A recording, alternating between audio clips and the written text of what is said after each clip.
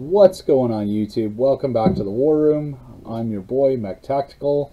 Today I'm going to talk about the Valken M17 Race Gun build episode 1. This is going to be technical. I hope that you guys can take something away from this show and explain that I'm going to do. And first I'm going to explain why I did what I did.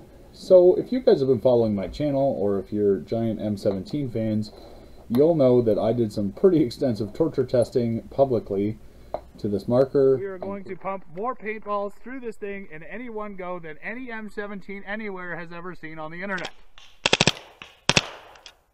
Clean.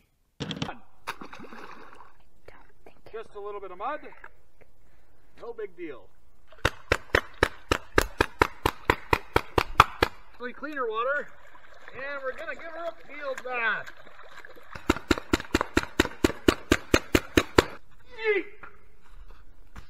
I've done everything you're not supposed to do to this marker, and it kept going.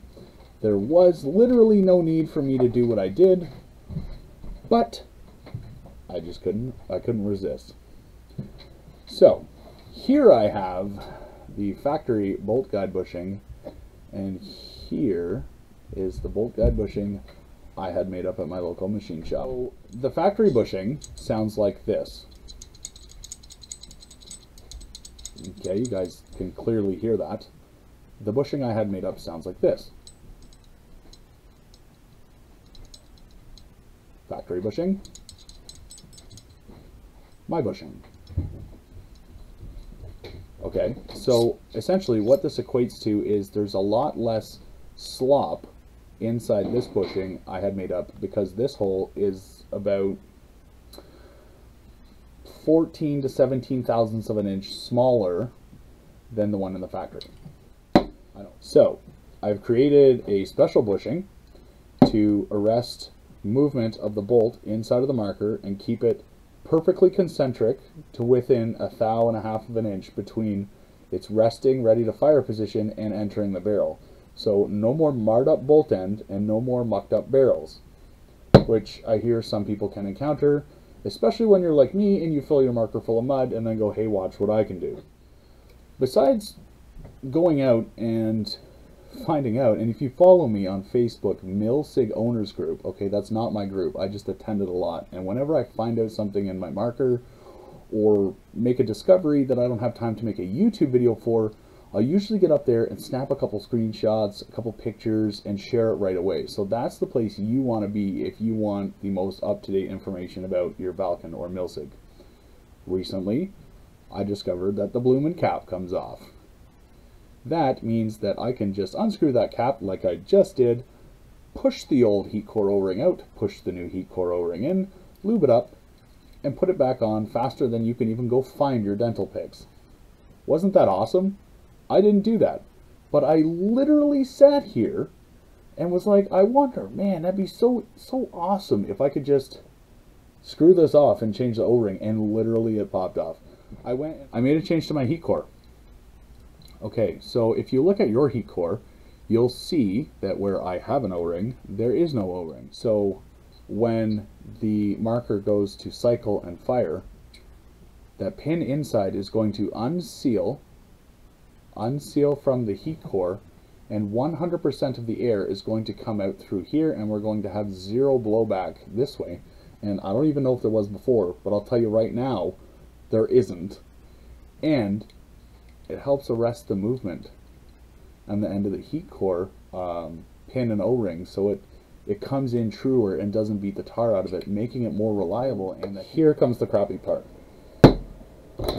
I know I said that I was going to give you guys the measurements for this absolutely free.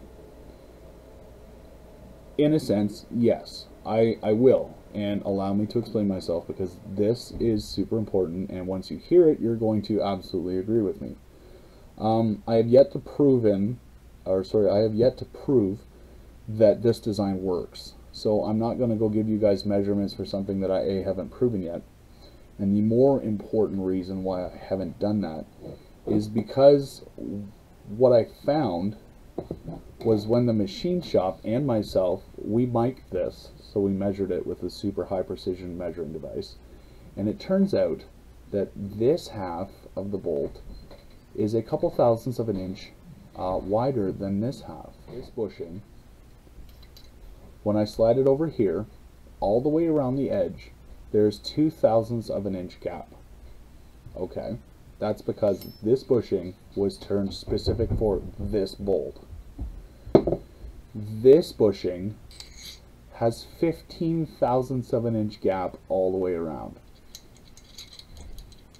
Okay, if I was to tell you what the ID of this bushing is, and you were to take your money to a machine shop and get them to make you one of these by copying this, which you already have, there's a very real possibility that you won't be able to get your bolt through it.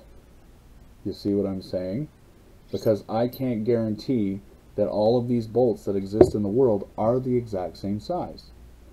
So once I get this together and I get all the pieces of the race gun together, I'm going to fire the snot out of it and I'm going to take it all apart for you guys to see, and I'm going to tell you exactly how much you need to have your bushing larger or smaller than your factory one, right? So there's a relationship between the OD of this and the ID of that. I have something else super exciting I'm going to share with you guys. A little preview of what I'm doing next. So you guys have had an M17. Chances are you've knocked these pins out in the back, pulled the little clips out, maybe swore a bit, maybe lost a couple, maybe done whatever. I'm going to come up with a new design for the way we attach the back of our marker together. Not only because I want to improve upon the design, but I want to make it more convenient to take your marker apart. Wait, did you just say more convenient? Yeah, I did. So the general gist of this is there's 3 really tiny screws, 1, 2, 3, that go across the top of the marker in the clamshell. There's a Phillips head screw that goes here, a couple through bolts here that squish your mag well together on the 2 halves of the marker, and over here on the barrel nut side you have 4 fasteners that physically clamp the front half of the marker together. But down here with your trigger mech you only have 1 bolt, and the heat core, which is the epicenter for rear concentricity of the marker, it's got pins that don't squish together to clamp the back half of the marker around the heat core, so the 2 sides of the body can expand out a couple thousandths of an inch. Again, going back to that thousandths of an inch thing. So make sure to follow, hit that subscribe button, give me a thumbs up because YouTube loves interaction.